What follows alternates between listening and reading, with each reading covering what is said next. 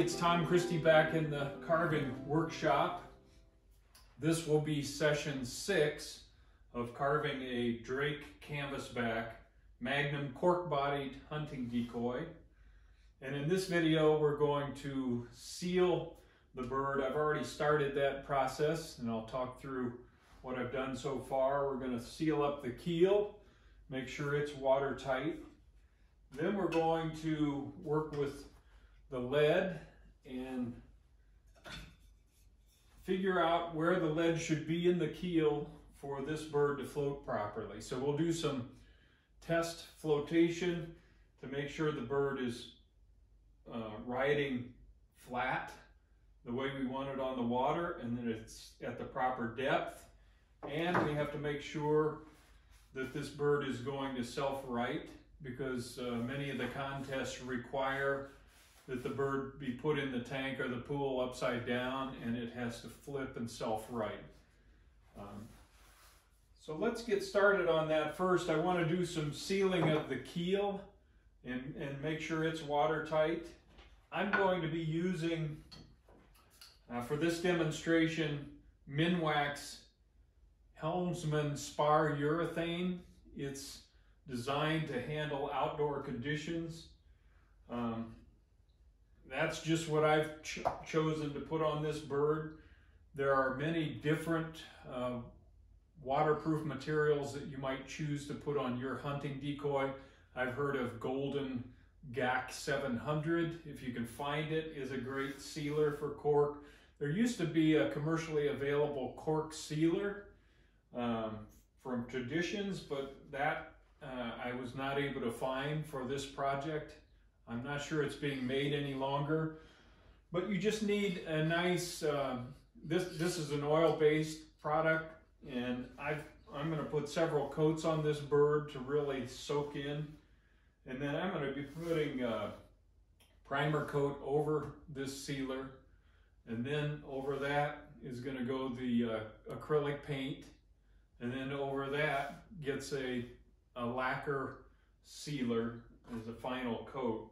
So by the time we're done with this bird, it should be pretty water resistant and ready for the hunting blind. To start things off on the keel, I'm going to mix up a little 2-part DevCon 5-minute epoxy. I'm using an old paintbrush handle. And once I mix that up, I like to put that inside the keel anchor line hole and roll that around to embed that in the open grain. There's a lot of open grain inside these holes, and we don't want water soaking into the keel from those locations. So I'm going to do the same thing on the keel screw holes. And I like to go both directions, from the downside and then from the upside. And that assures that you get good coverage inside the screw hole. Just speeding up the video here so you can see the process but not spend too much time. Then I like to seal the end grain as well with a little of the 2-part epoxy. You probably should be using a rubber glove to do this, but in the interest of time, I just went ahead and used my finger. Probably not a good practice. But that really seals up the end grain, because it's hard to seal that end grain with just the spray alone. All right, I didn't want to make a video just you watching me spray this on the bird, so I did that yesterday, and I put probably 4 coats of the Spar urethane on here and let it dry between coats. And you can see this is a semi-gloss is what I'm using. We've got a good sheen and coating on the cedar bottom board. And you can see a little bit of a sheen on the cork itself. I really tried to lay it on pretty thick so that it's soaking down into all those pores in the cork. The head is sealed up nice. And then on the bottom keel, I've hit that with about 4 or 5 coats as well. Now, before I go to the lead and test floating the decoy, I did have a question about what do I use to strike the water line on decoys. So I wanted to give just a quick, this is a homemade device, but I think it's worth covering here. It's just a couple of pieces of oak. It's a simple design, but I thought it might be valuable for people to make their own if you're interested. This is just a short piece of oak. It's probably 5 inches long. Drilled a bolt hole through there. And then I slotted a 1/4 inch piece of oak, as you can see, to give myself about 1 1/4 inch adjustment. And that goes over the bolt, and then just use a wing nut.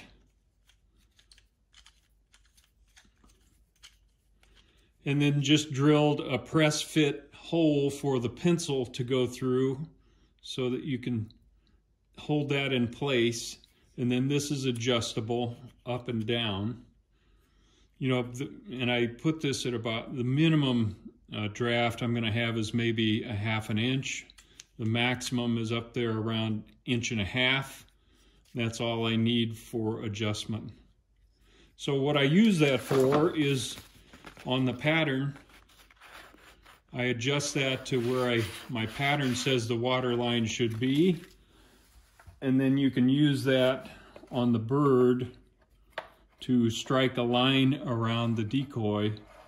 I am not going to do that on this decoy because this cork, I don't want to press that pencil into the cork and damage the coatings that I put on there. Instead, on this decoy, I'm just going to use the bottom board as a guideline, and I know I want to be about 1/4 inch above that 3/4 inch bottom board. So as I'm floating, I'm just going to use that as my guideline. But on most wooden decoys, I use this device to strike a line. That way, during flotation, you can make sure that you balance your decoy so that it's hitting that line all the way around the perimeter of the decoy. So just a quickie on that. Hopefully somebody can use that and you can make your own.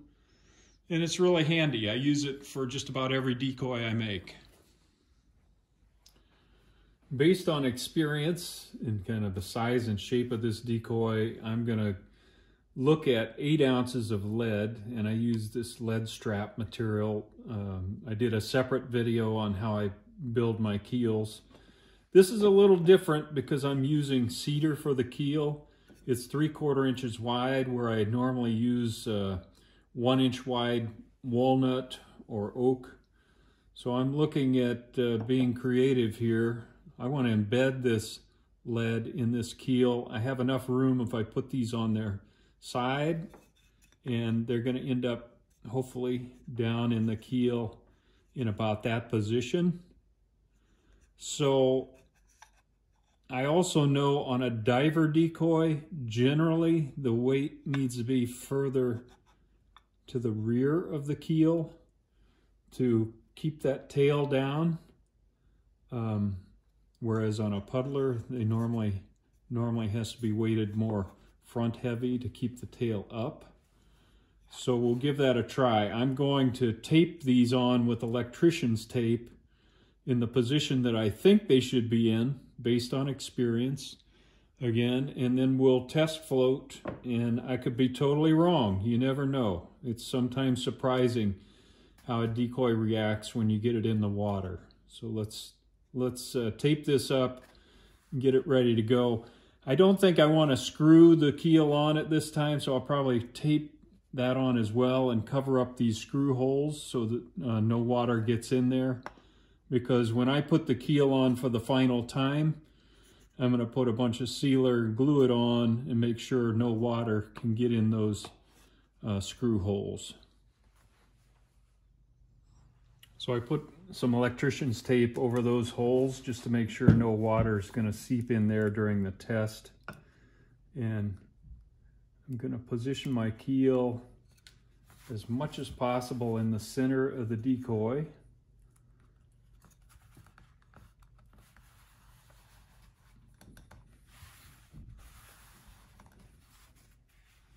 Like that. All right, I've got my keel positioned where it lines up with the keel screws, and my 8 ounces of lead temporarily in this position, and we'll give it a test float, see how it looks in the water. All right, we're going to find out together how we're doing here. I'm going to put it in upside down. I think it's going to, yeah, it's definitely going to roll. Let's see where we are.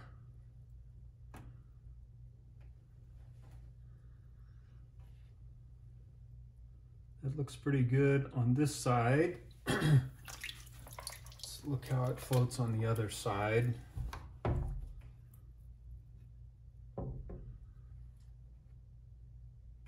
Miraculously, it looks like it's floating level and just about a 1/4 inch above that bottom board line, which is where we want it.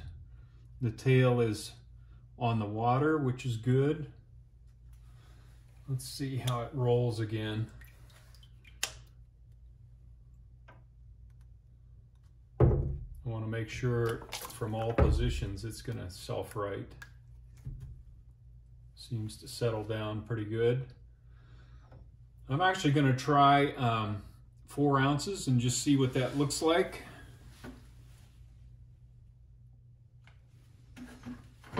All right, I'm back with 4 ounces of lead. I'm just curious to see if that's enough lead to make this roll over. And it is not. So that 8 ounces original guess was pretty much right in the ballpark. This decoy, it rolls over in one direction, but not in this direction. The head is pretty tall. There's quite a bit of weight out there preventing it from rolling over.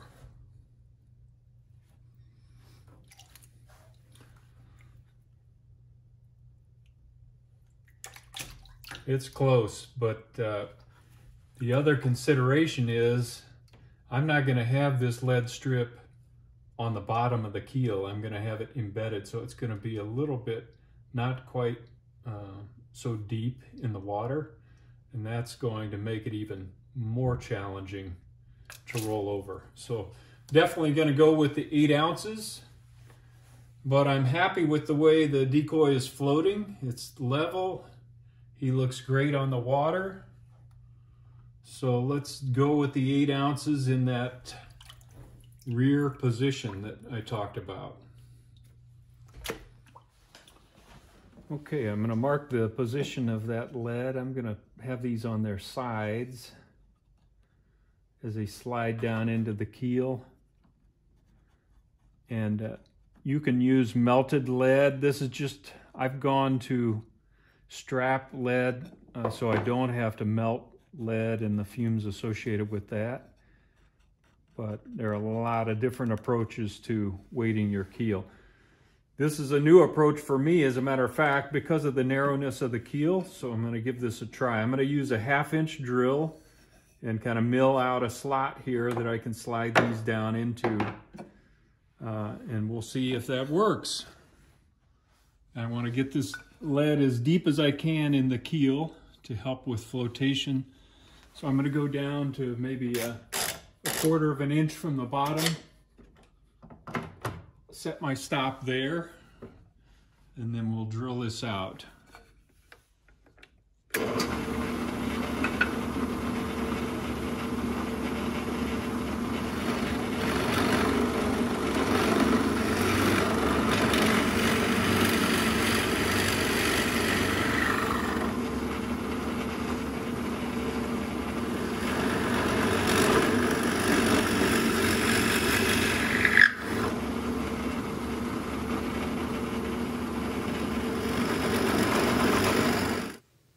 Going to speed the video up and just make sure you keep your hands and fingers away from the drill bit.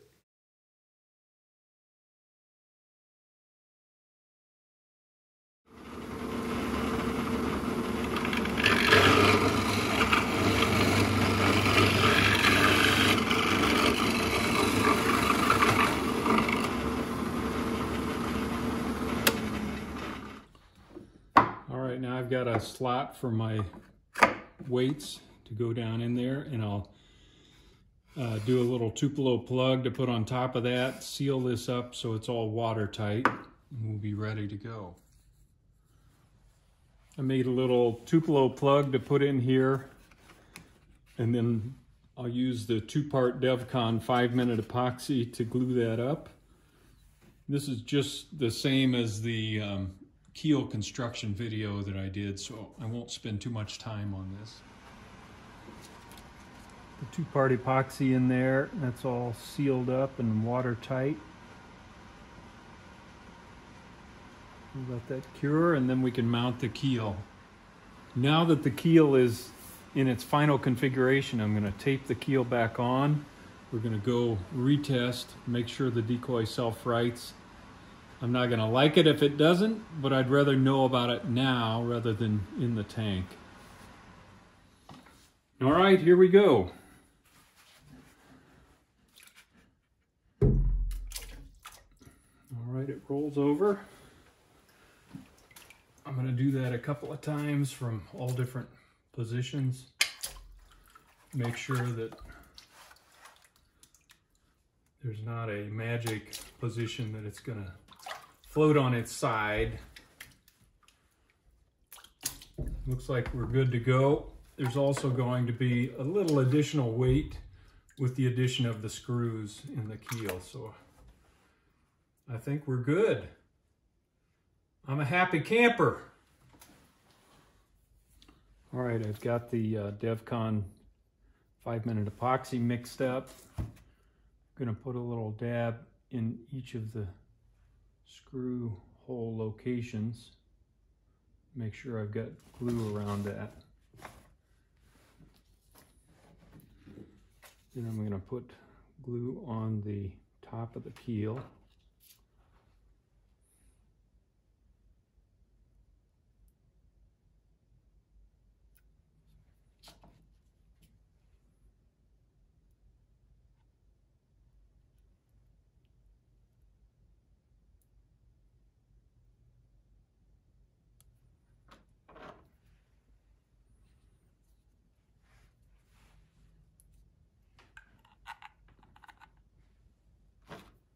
Put my mounting screws in position.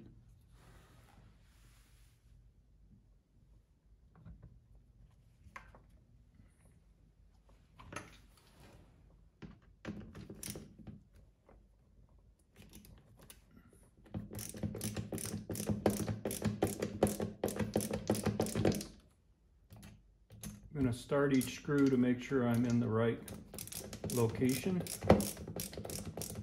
And it feels like I am, so I'll go ahead and sock these down.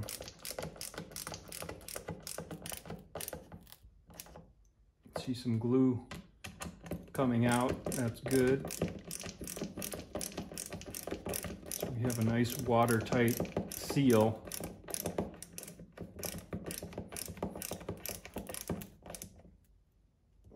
Both front and back.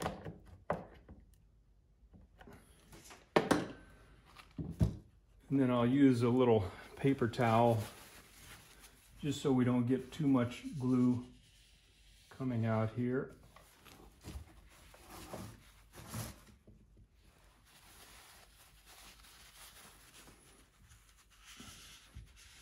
That has a tendency to also spread the glue and pick up any gaps if there are any. All right, we're good to go. We've got a keel, it's weighted. We'll let that set, and then we can prime the decoy. This is a final touch. I'm just putting a little glue around the screw head just to seal out water so it doesn't get in around that area.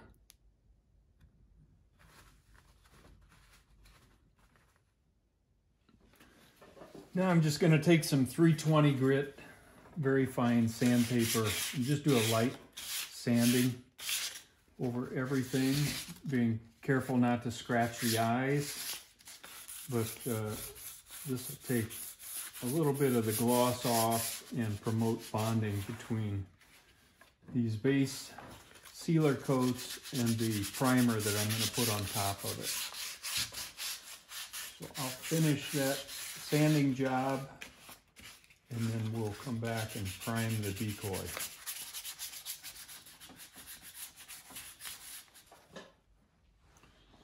On this particular decoy, I really like the look of the natural cedar down below, and it's sealed up well, so I'm going to mask that off to leave it natural wood down there and then prime above that area.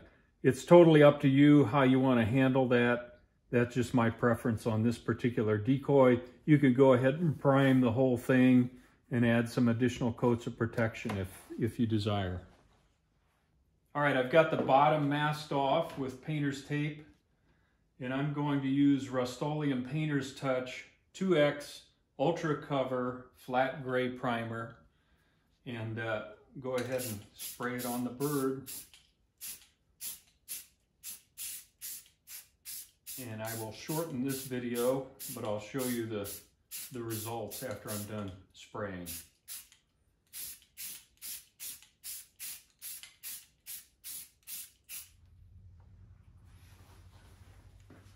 Okay, that's a wrap on the Drake Canvasback Magnum size cork-bodied hunting decoy.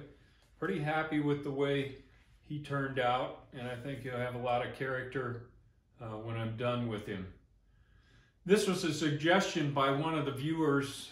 Hey Tom, could we do a simpler decoy? Especially for people just starting out, it can be pretty intimidating to jump right into something with a lot of feather carving. And I get that. And this is where most people should start and stay. If you enjoy making hunting decoys, this is a great place to be. It helps you get your pattern right, your shapes right. By the way, I've had a lot of requests for patterns, and I just don't want to sell patterns right now.